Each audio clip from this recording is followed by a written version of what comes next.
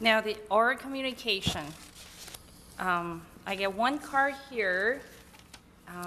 It's our honor to have the Apple CEO, Mr. Jobs, to be here and sharing the information with us. Welcome, Mr. Jobs. Well, thank you. You can use any one of the microphone there. I'll use this one if that's okay. All right. We purposely set a very light agenda tonight just to highlight your presentation. Oh, good. Well, I don't have much of a presentation. I mostly just came down to tell you something. All right. And get your feedback on it. When, we started Apple in my parents' garage 30 years ago this month. Oh, So wow. we started on April Fool's Day. And after about a year, we moved to Cupertino. So we've been here for almost 30 years. And been here ever since. What's happened at Apple is that our business has basically tripled in the last 5 or 6 years. Gone from $6 billion in sales to $20 billion in sales, basically. And what that's meant is that our head count in Cupertino has dramatically expanded. So we are now, we have this great campus down near 280, but we are in 30 other buildings now.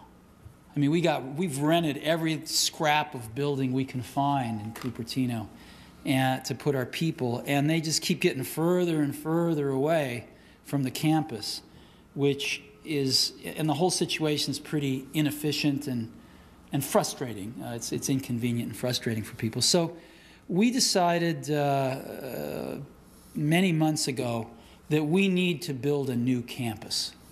And we didn't think we could do it in Cupertino because there ain't a lot of apricot orchards left in Cupertino. So we figured we would have to go outside of Cupertino, and we looked. And you can get land a lot cheaper than you can in Cupertino in some other places in the valley, generally towards 101. But after looking at a lot of things, we found something in Cupertino that was a possibility. It was more expensive, a lot more expensive than we could get elsewhere, but it was something where we could stay in the area that we like the best. And so we've actually gone ahead and acquired this property. It's actually 9 separate properties. And by putting these together, we can make approximately a 50-acre campus and put 3,000, 3,500 people on it. So we've actually gone ahead and acquired all of this land. And it's basically the land that's on 280 and Prune Ridge and Tantau, that piece of land right across the street from I think it's the 100-acre HP parcel. And it's got buildings on it. It's already zoned commercial. Our plan is to basically take down all the buildings and put up some more efficient structures and a campus, basically, build something nice. So we're pretty delighted. I mean, we haven't started designing anything yet. And it'll take us, 3 or 4 years to design it and get all the approvals and get it built and stuff. And when we're done, we plan to use both campuses. We plan to keep the one we have and have a new one. And we will be able to hopefully fit all of our folks on both of them. And we're pretty thrilled, and I just wanted to tell you about it. And so we'll start a design process in the next few months to figure out what we're going to do, come up with some ideas. But I think we found a way to stay in Cupertino. And since we're your largest taxpayer, I thought you might be happy about that. And we'll probably get larger still. So that was really what I had tonight to just tell you. We found something very unexpected, and it's going to cost us more than we'd like, but hopefully in 5 years we'll have forgotten about that. Just have a nice campus, a second nice campus in Cupertino. Thank you so much. That's great news. It's really, wonderful news. Wonderful news. Yeah. Just let us know when we can. Great.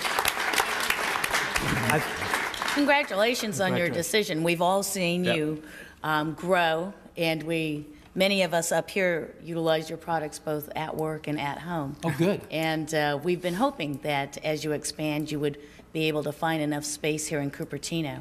And so congratulations on being able to do that. Yeah. And It was a long shot, but I'm sure it was. we I'm were sure it very was. lucky. But we appreciate you as both an employer and a service provider, so thanks. Great. Well, thank you very much. We like being here. Mr. Job, I think the Apple has always been an integral part of Cupertino. So we appreciate all the efforts that you put in Cupertino, and we're looking forward to continue to work with you on a win-win type of situation. Thanks again. Great. Well, Well, thank you. and congratulations to your anniversary. Yeah, Yeah. 30 years. Can you 30 believe years. that? Wow. We're getting old. Thank you. City Cupertino, getting old, not you. And one thing I would like to mention, that you're talking about development in that area. We do have a subcommittee called Economic Development Committee, and you might want to send the rep to that committee to work with, and maybe from there we can help you with Great. stuff. That will be great, and we'll have, I'm sure, lots of approvals for the planning commission and stuff like that too. That's right. So we got to get our act together first. So we got the land. Great. Now I got to figure out what to put on it, but I think we can come up with something real nice. It's like you get a child, and then you just tell how to educate that child. Right? That's very key. You got it, Yeah. location. That's great. I think we got Honor. the last one in Cupertino too. So, For sure. we're pretty lucky. Well, thank you very much. Thank you. Thanks. Thanks for Thanks coming. for sharing the news. Thank you.